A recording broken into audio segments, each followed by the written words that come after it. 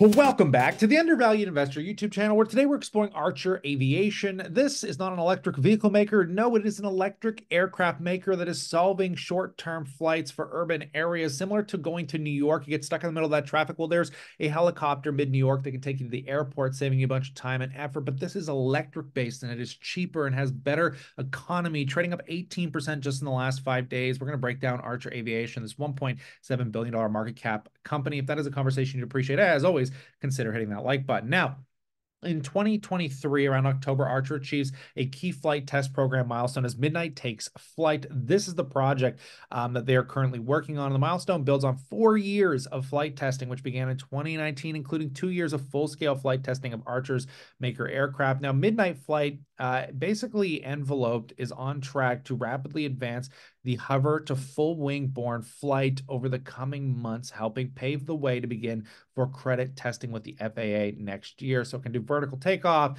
and then basically fly similar to a plane / helicopter. Right now, basically, Archer is manufacturing a safe, sustainable, low noise, all electric vehicle to take off and landing aircraft, with the goal of being first to market in 2025. So this company is at a pivotal phase of its growth. Basically, the performance is pretty intriguing, with a range of up to basically 100 miles, optimized for 20 to 50 mile rapid back-to-back trips with minimal charge time, with speed up to 150 miles an hour, with payload basically getting up to 1,000 pounds plus the four, pilot plus 4 passengers.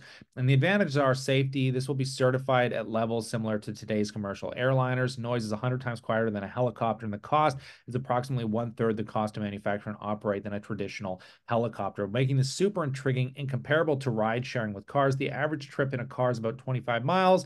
The average speed is around, again, 25 miles an hour. The cost, $1.50 per mile.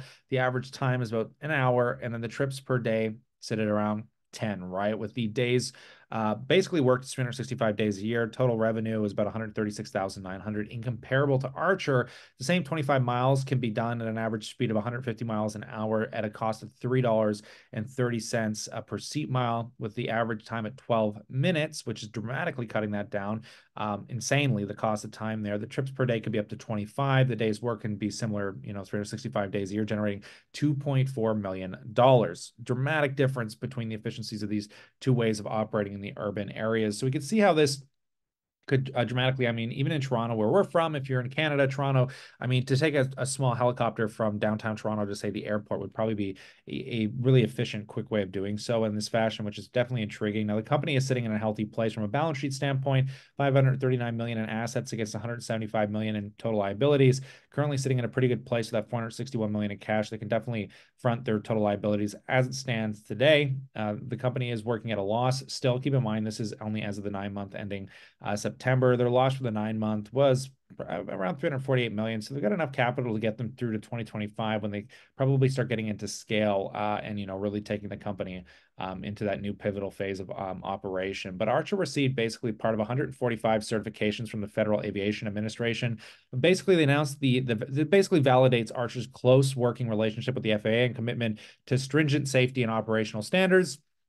With the 145 certification allows Archer to operate at a repair and maintenance station, and this milestone demonstrates Archer's ongoing collaboration with the FAA as the company continues making progress toward its plan to commercialization in 2025. Fascinating company to deep dive into, and one that will probably continue to follow, so consider subscribing for those updates. But we will pass the question off to you. We'd love to know what you think in that comment section below.